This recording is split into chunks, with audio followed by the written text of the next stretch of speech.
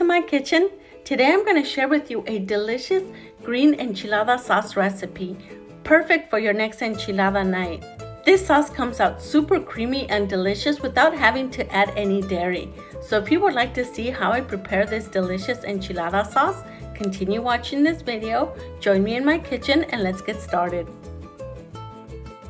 We're going to start out by lining a cookie sheet with aluminum foil. Add 2 Chile Poblanos, 3 Anaheim Peppers, 6 to 8 Tomatillos, and 3 Jalapenos. If you want the extra heat in your sauce, substitute the jalapenos for serranos. Now we're going to broil them on high for 15 to 20 minutes. After 10 minutes, flip your peppers and your tomatillos so the other side can cook and blister, and continue cooking for an additional 10 more minutes. And while we're waiting for our peppers, we're going to prepare the chicken for the enchiladas. In a medium stock pot, we're going to add 8 to 10 cups of water, 4 bone-in chicken thighs. You can also use the chicken breast, but I like to use the bone-in chicken thighs because it gives you the best broth. And we are going to be using some of the broth for the sauce. Half a medium-sized onion, half a tablespoon of salt, and we're going to place it on the burner and boil it on medium-high heat for 25 to 30 minutes. Remove the peppers and the tomatillos from the oven, and once they're cool enough to handle, remove the skin from the peppers, including the jalapenos. Remove the seeds and the vines from the Chile Poblanos and the Anaheim Peppers. You can also remove the seeds from the jalapenos, but I'm going to leave them in there to give my sauce that extra heat.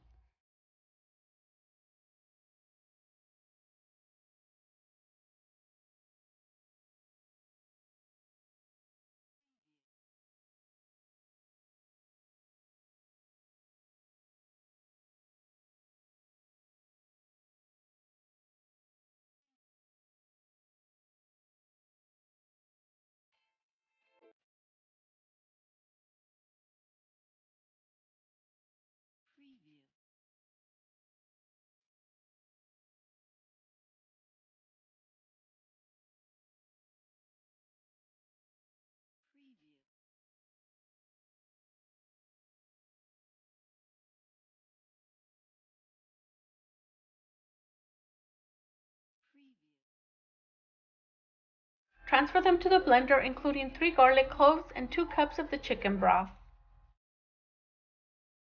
Blend on high for a good minute or until you have a nice creamy sauce.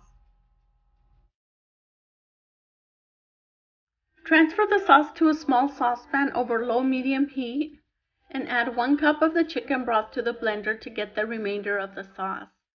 We don't want any of that sauce going to waste. We're going to shake it around a little bit. Pour it into the saucepan with the sauce, and for seasonings we're going to add half a teaspoon of cumin and 2 tablespoons of chicken bouillon. Give it a good mix to get those seasonings well integrated with the sauce.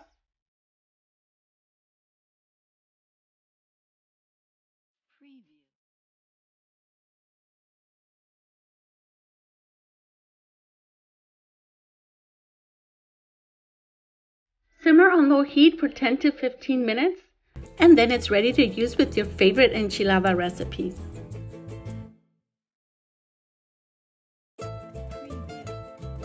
Once your chicken has completely cooled down, remove it from the stock pot and shred it into small pieces. Before we start making the enchiladas, I'm going to add a few spoonfuls of the sauce onto the shredded chicken. We're going to give it a good mix, and we're also going to add 1 cup of shredded Monterey Jack cheese to the chicken.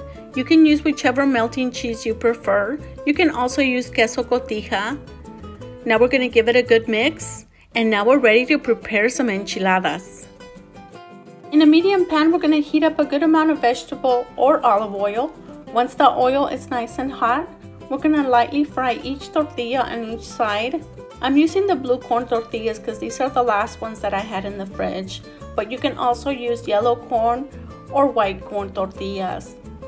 Once your tortilla is lightly fried, remove it and place it on a separate plate. Continue frying a few more tortillas until you have a good amount ready. You don't want to over fry them. Make sure you fry them for a few seconds on each side. You want them to be nice and soft and pliable so they can fold easily.